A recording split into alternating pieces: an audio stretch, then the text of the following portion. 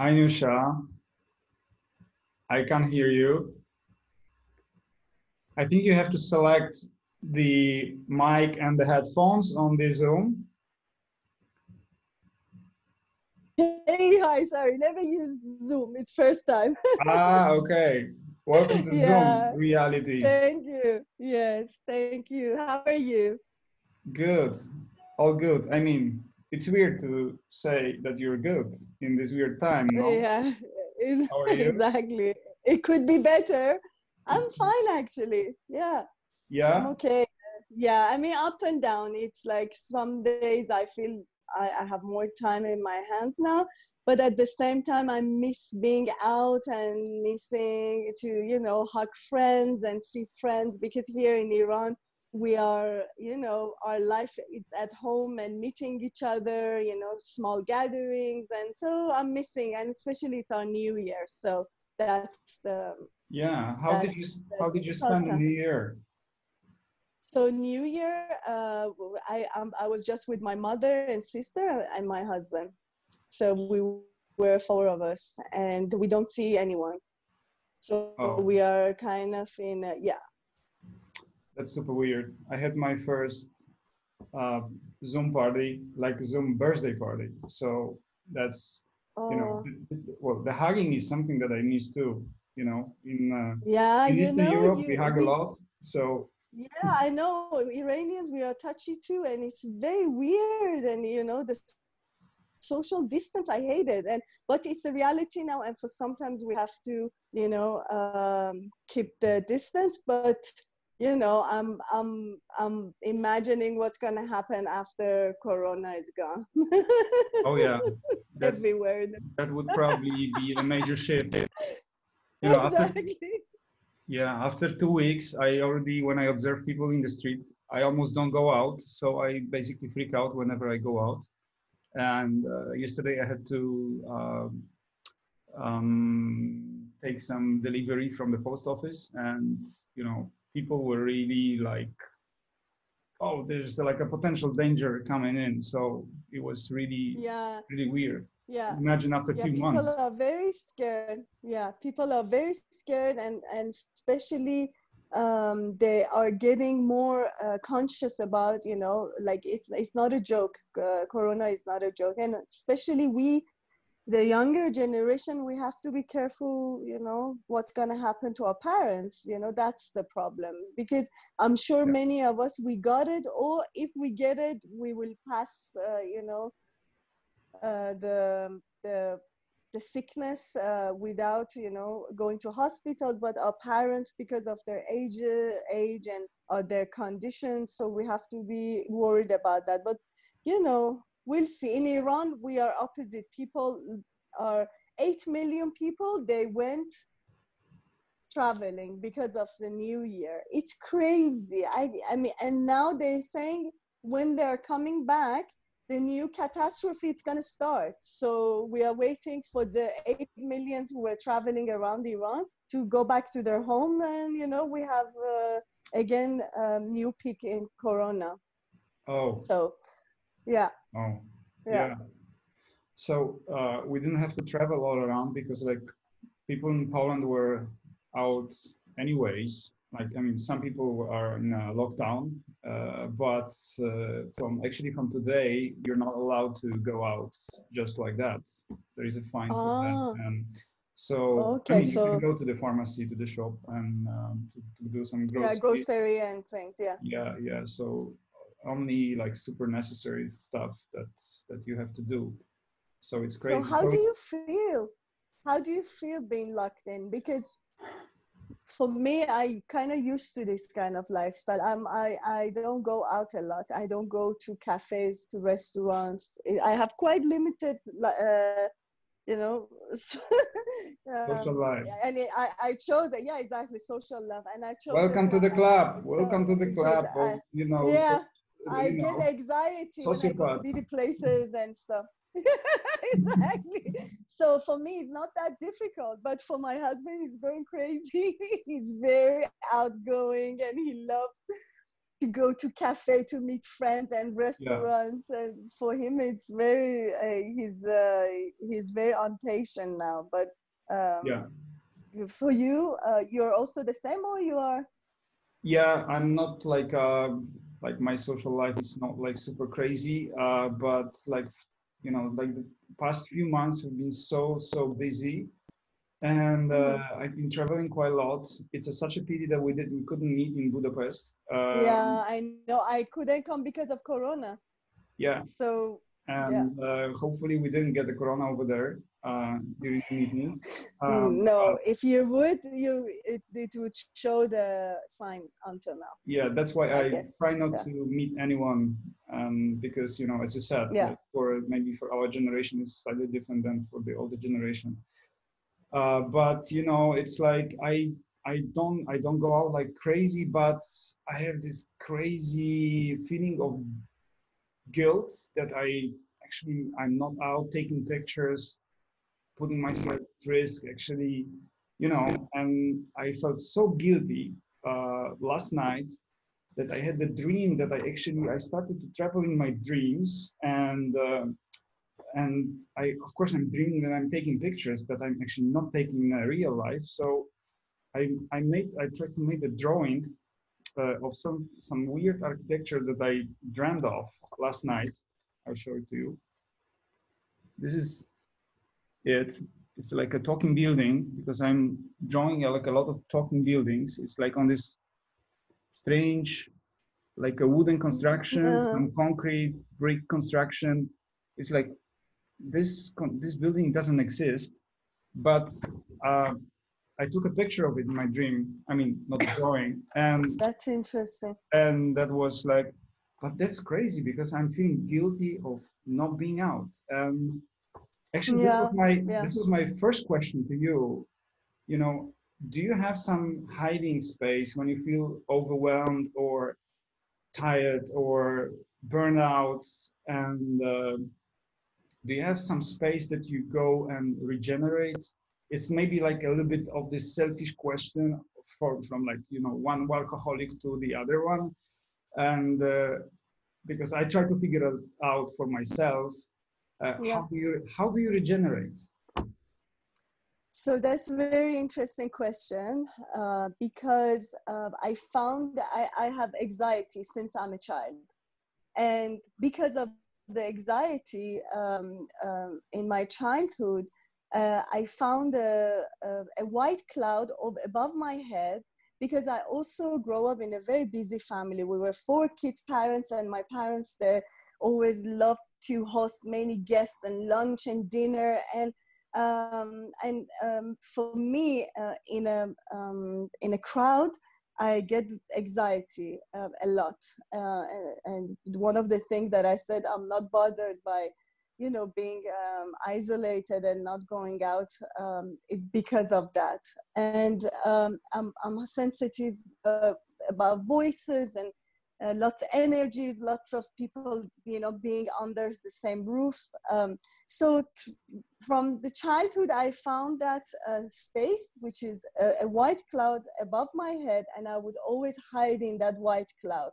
So physically, I'm in a space where everyone is, but mentally, and like, I'm not there. I don't listen.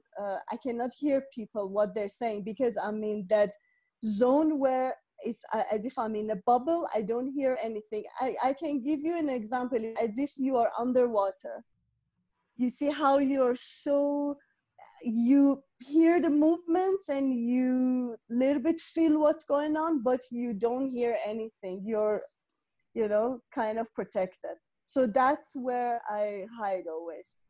So is it like, but is it permanently with you? So it just clicks, or it's like it No, lasts for. the moment No, the moment I feel I'm getting stressed, and it's something is bothering me, I hide in that cloud above my head, and it's very peaceful place. And it's where, I think, I guess, I found many of my you know peaceful kind of state of mind through the period of years.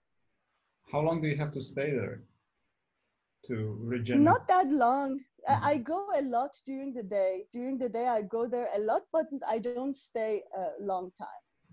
I don't stay long time. So my mother, she always says like among her kids, I was the most quiet one, and it was very interesting. I was like sitting between them, but my mother, she would say, suddenly we would see you are invisible. We don't see you anymore. And I guess it helped me a lot to my through my photography. So when I go somewhere and I spend time when I want to take portrait, I want to be there, but also I don't want to be there. I want to be invisible. I don't want to send my energy out.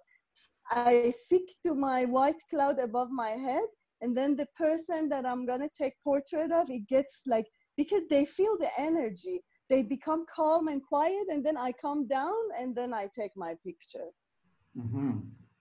So the Look series is not actually your projection of on your friends from your housing blog and stuff like that. It's like it's them, right? Because they have this really common denominator, which is like this stillness, calmness, and actually like being in this cloud. I don't know. I could feel that. I don't know. Yes. Maybe this is my misreading Yeah, yeah, of the yeah. series, No, but no, it's not misreading. It's not misreading. I believe, like, through our career, we do different work. I started as a photojournalist, but then when I got older, I really thought I can never be objective about things. And I'm not a person who doesn't have ideas. When I work for newspaper, yes, I have to document, and you cannot manipulate documentation, because years later, what it stays is that moment where you document it. But of course, again, is not, subject, is not objective.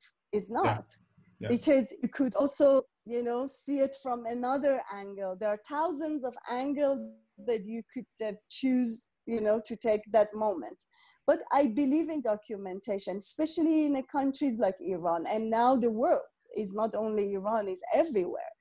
And it's important. But every now and then I do a personal project, which is not a self-portrait, but it's a reflection of me, um, to my society, and also it's kind of a self-portrait.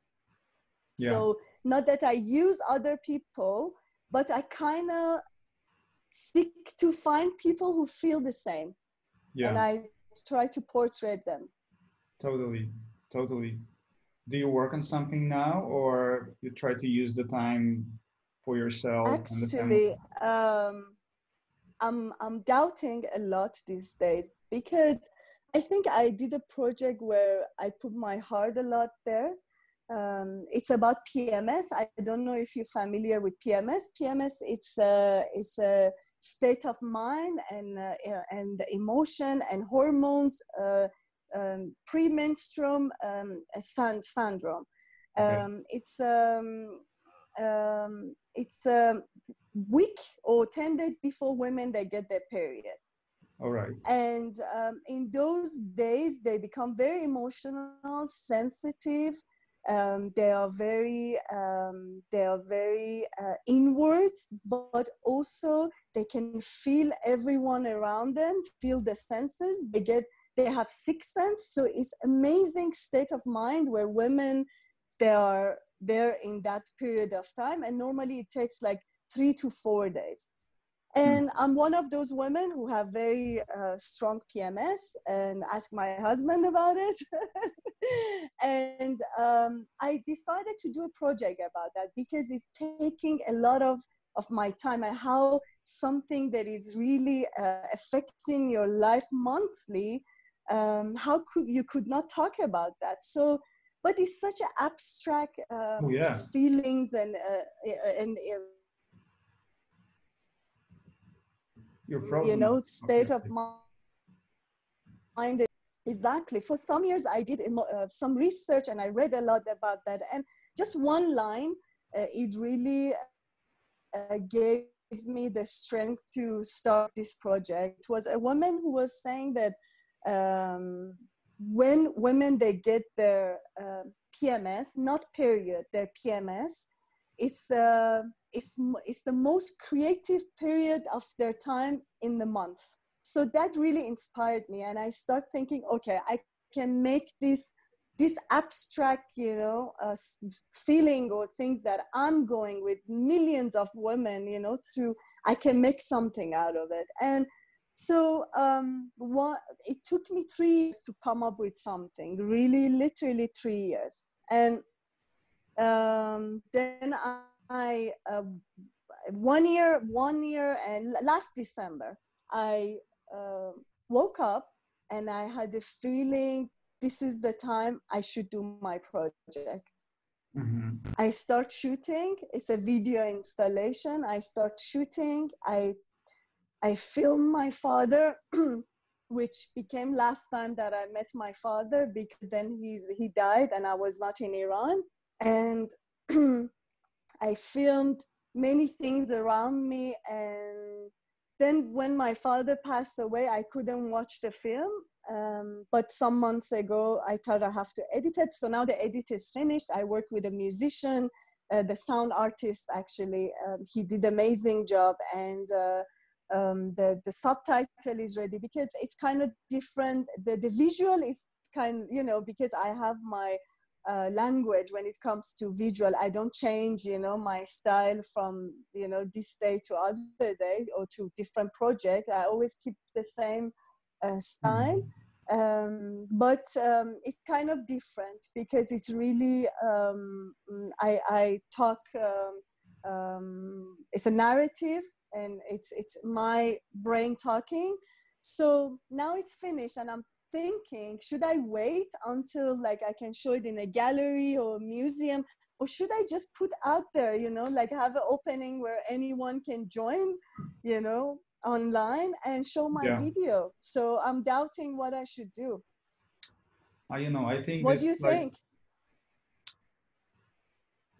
I think like this old traditional formats of exhibiting and everything that we basically got used to, it's somehow changing now. It's Yeah, and really, I think this would be one of the things that would affect our societies. That yeah, yeah, we are really a collective thing now. Different cultures, different places, time zones, etc. But we basically shared very much the same experience. And I think that,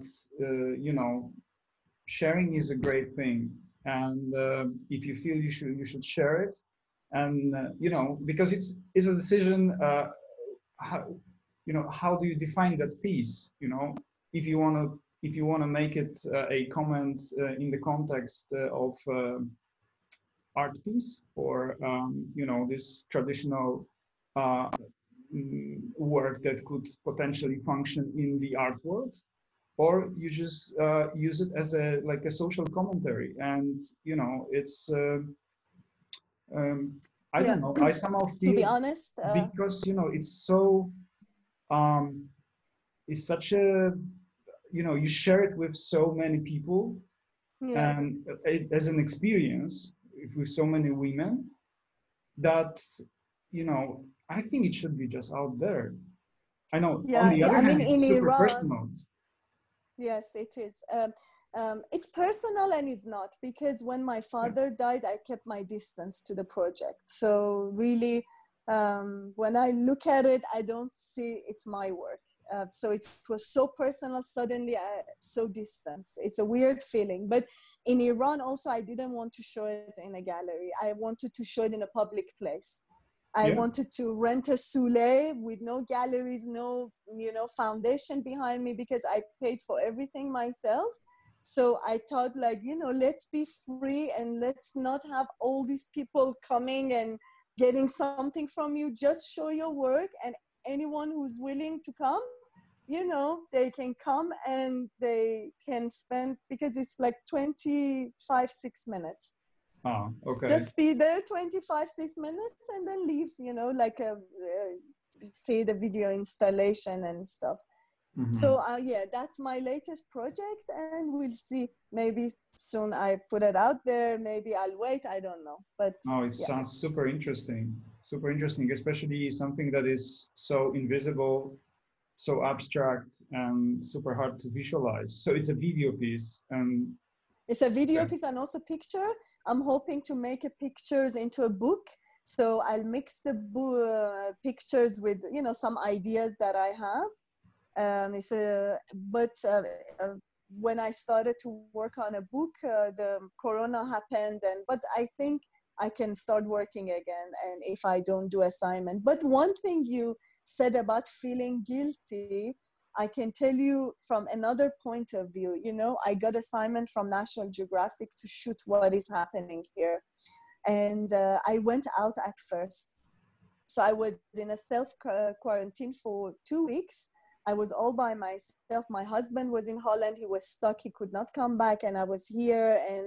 And it was quite interesting time to spend time with yourself. And, it's just you have no guilt. Nobody's waiting for you to deliver something. So it was as if everything is on pause. It was actually a very interesting, time to be there. But then I got assignment for National Geographic, and I was going out, and then I would go to my mother to have lunch with her, and I also felt so guilty because my mother, she loves me, and she could never tell me, don't come to my house, you went out to shoot. And I was going to crazy places here in Tehran where people are still, going out to do shopping before the new year, and then like the fire kind of like army cleaning the streets at middle of the night and this and that. So I was in touch with people who might be exposed to to corona, and then I would go to my mother, and my mother could not say anything. She was like, it's okay if you get it, I get it too, that's fine. And I felt so guilty. Like how selfish I am, that for my work and for something that it makes me happy, I'm active, I'm putting my family in danger. So, Absolutely. it's double feeling. So Yeah. you should not feel guilty. Well, I feel guilty, Either but I don't way, go out, and it's as it's a amazing Kierkegaard. I'm sure you know him, the philosopher. He has a saying. A story, not story. I think you say in English. It's a saying. It says like, whatever you do, you regret. At the end, this is the message. Whatever you do, you regret. So don't regret. I don't regret, and I will be regretting that. Yeah. Okay, Nusha, it was like really nice to see Yeah, you shame like the for the first first time we time. met was through Zoom, but Yeah, that's this a is new this is the reality. new this Yeah, is the new reality that we have to face. Yeah. So hope to meet you in person. I mean, if the meetings in person would yes, be allowed hopefully. in future. So stay safe and healthy. Don't feel You regret. too, you Don't feel too, guilty. Don't you work too too. much. I'll try to do that for myself. And Okay. have a So good take day and have care, a good Rafa. It was year. so nice talking to you. Hopefully this will be over soon, but I believe post-corona life, it would not be the same. No, And you never know. Maybe, not for better, but, for different kind of life. So it would be let's see. different. Yeah, it will be different, definitely. So hopefully see you somewhere in the world soon. Or in the Zoom. In the Zoom, yeah. Oh, it's first time I'm in Zoom. It's nice. Ah, isn't Yeah, it yeah, it's right? nice. It's a good Yeah, hobby. it's nice. So I'm Okay. gonna bug all my friends with Zoom. Take care. Bye bye, Rafael. Bye, Nusha. Have a good day. Bye. Take care. Bye. Bye. Hello, everyone. I hope still that everyone is safe and healthy. And thank you to Rafal and Newsha for the very beautiful conversation. So this is the second lottery.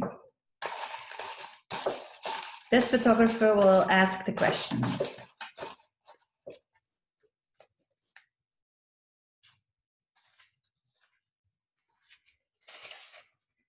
Stuart Franklin.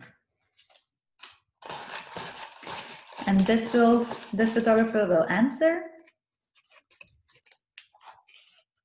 Mark Power. Good luck.